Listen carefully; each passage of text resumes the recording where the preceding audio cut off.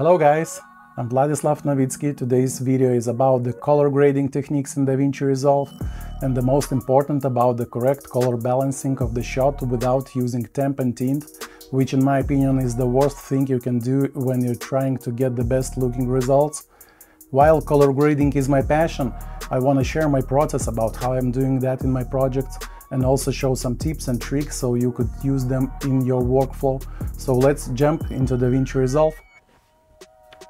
So guys, we are in Davinci Resolve and we have one beautiful shot. It's a commercial style shot here, and as you see, this shot is graded already. And as I told you before, we're gonna be talking about the correct color balancing of this shot, and I wanna show you why I don't use temp and tint for that, because this never gives you the best looking image. So first of all, let's turn off the color grading and we'll leave just the balancing node. So we have the CST in, CST out, exposure and balance. Okay, so let's just reset this node and try to balance the shot with a temp and tint. As you see, an image is way too warm here, and yes, this is the red raw file and I can go to the raw settings and change the white balance here, but I want to show you the way if this look is already baked in an image. As we see, an image is way too warm, so we have to cool it down. In a temp and tint way, we will go to the temperature and push it towards the blue. I'm looking at his clothes now and I want to get the pure white here, so let's push it even more. And a bit more, yes, and maybe we'll adding a bit of green here, so something like that, maybe the blue a little bit back. Okay, so I see that his clothes became white now, but we have a really saturated skin tone and reddish background. So as an amateur, we'll go to the secondaries, grab the hue versus saturation and desaturate his skin tone and something like that. Maybe come back to the primary wheels, so we'll drop down the lift, maybe some gamma, yeah, maybe a little bit more contrasty look. So this is the way when you are using the temp and tint. Let's save this version. Okay, and we're gonna try to make the full color balance in the primary wheels now, and I will show you that this is the best way to do that. Okay, let's reset this node and we have the same warm picture here. First of all, I start working with an offset and then play with another wheels to get the best looking results. So let's grab an offset and push the red down. Let's push it strongly, something like that. Then push the green down. I think something like here will be cool, and then push the blue up until we get the whites here. As you see on the waveform, it became white. I think maybe a bit more blue, yeah, something like that.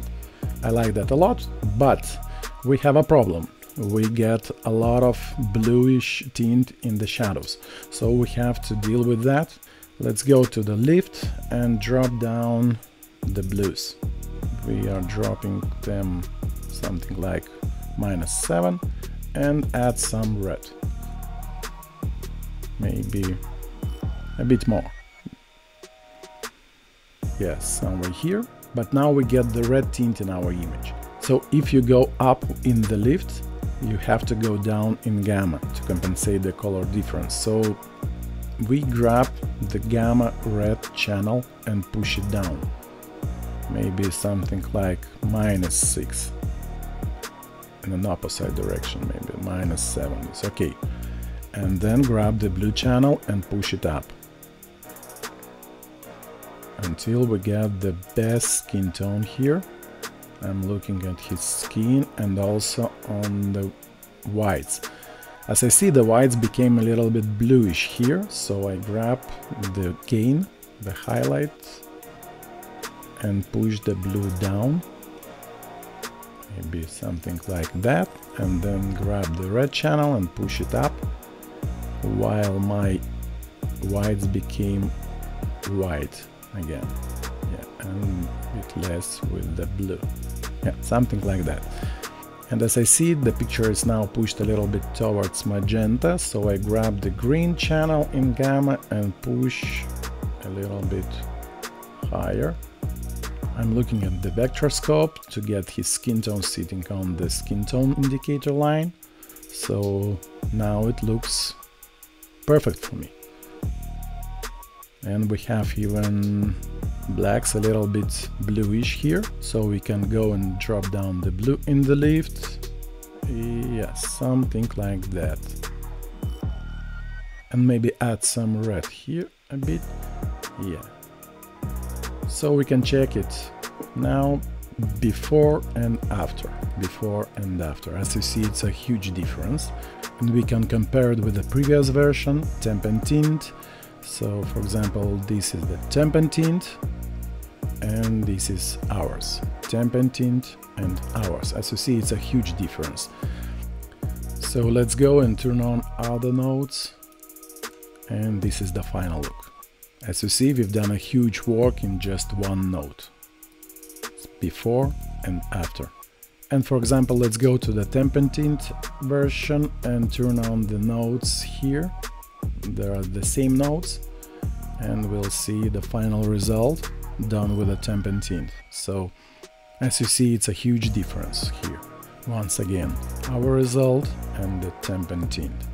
So that's it for this video, guys, and if you're interested in the full color grading process of the shot with all the tricks I'm using here, I will add a new video soon, so hit the like button, subscribe, and I'll see you in the next video. Bye!